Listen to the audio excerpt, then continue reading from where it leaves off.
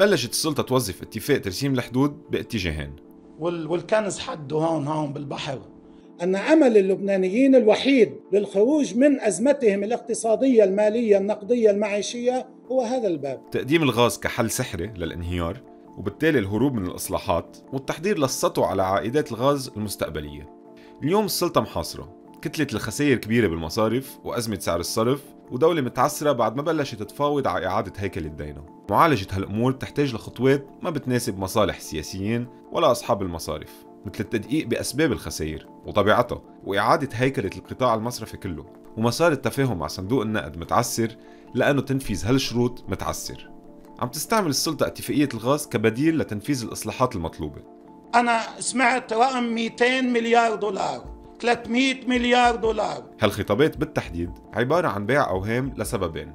أولاً، عائدات الغاز أقل بكتير من حجم الخسائر المالية. بأكثر السيناريوهات تفاؤلاً، عوايد بيع الغاز من الحقول المحتملة صعب تتخطى 6.1 مليار دولار على فترة استثمار بتتجاوز 15 سنة، أي بمعدل سنوي ما بيتخطى 407 مليون دولار.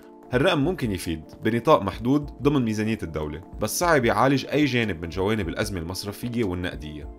ثانياً، الوقت. عملية حفر الآبار الاستكشافية وبعدها تقييم المخزون وتطوير حقول الغاز وخلق البنية التحتية لبيعه عملية رح تحتاج لأكثر من 3 سنين، فترة طويلة. ما فينا نعرف نحن قد ايه بدنا نوصل من الاكتشاف للتطوير.